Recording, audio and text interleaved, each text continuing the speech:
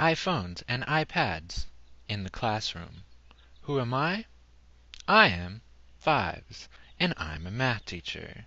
I'm out of the University of Laverne, and I'm presenting you with some places. Oh, we even have what? We have protractors too.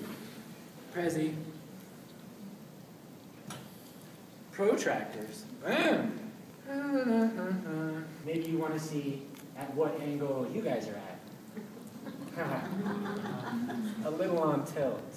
Yeah, there's protractors there. Maybe it's on the board and you're like, let's measure it. I know we've all been in class. You're like, that's about 35. I'm probably making you sick now. You ever just wanted to measure an angle in class? Well, now you can with a pocket protractor. You can just go. That's about 30 degrees. Well, I don't know. Let's see. Do do do do do do do.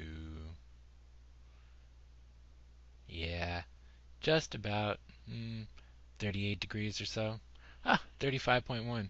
Shows upside down in the corner right there. Guess I'm gonna have to flip this video.